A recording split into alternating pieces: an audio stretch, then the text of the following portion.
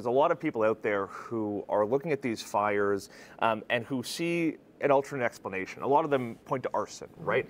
There's some folks out there who just don't want to accept that climate change is... Weather's not winter, it's spring, and we're empty again. So looking for another $1,000 bill to come in. Since Mike Campbell moved in 3 years ago, volatile oil prices mean his monthly heating... Well, 6 people have been charged after Australian Federal Police stopped almost $2 billion worth of methamphetamine hidden in canola oil bottles from hitting the streets of Melbourne. Isabella Shashkos.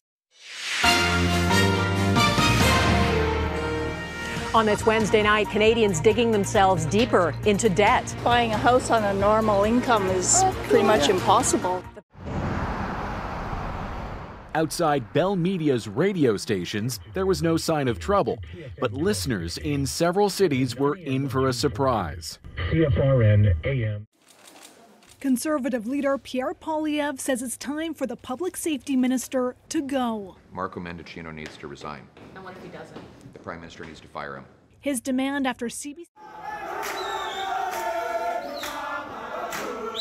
The joyful arrival of firefighters from South Africa made a splash in Edmonton.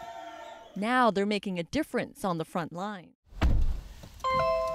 Getting a new car isn't as simple as it used to be. We have just recently purchased a brand new plug-in hybrid. This make and model wasn't Jennifer Nemet's.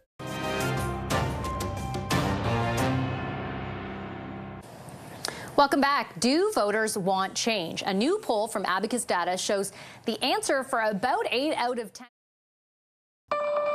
Tonight, after CBC News reporting on the Paul Bernardo prison transfer calls for a minister to resign. Marco Mendicino needs to resign.